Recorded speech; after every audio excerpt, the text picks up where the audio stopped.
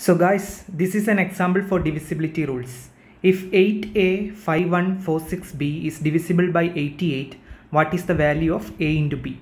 So the problem here is that you don't know the divisibility rules for 88, right? So in such cases, you need to split 88 into the multiples of two values whose divisibility rules you know.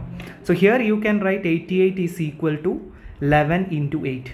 And you know the divisibility rules for 8 and 11, right? So this number will satisfy the divisibility rules for both 11 and 8. So first we'll apply the divisibility rule for 8. So divisibility rule for 8 says that a number is divisible by 8 if the last three digits of that number is divisible by 8. So here 46B is divisible by 8. So there is an easy method here to find out the value of B. So you know that 400 is divisible by 8. Right, because 8 into 50 is 400. And you also know that 64 is divisible by 8 because 8 into 8 is 64. Right, so 464 will be divisible by 8.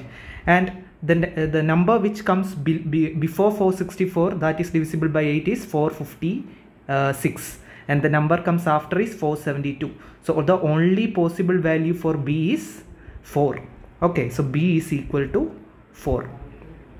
Now we need to apply the divisibility rule for 11. That is, you need to take the sum of alternate numbers and minus them. That is here 8 plus 5 plus 4 plus B minus A plus 1 plus 6. So the value of this will be divisible by 11. So this is 8 plus 5 is 13 plus 4 17 and B is 4. So you will get 21 here and you will get 7 minus A here.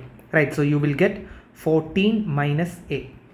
So 14 minus A is divisible by 11. So the possible values for A, this 14 minus 11 will be, it can come 0, it can come 11, then it can come 22, etc. Right.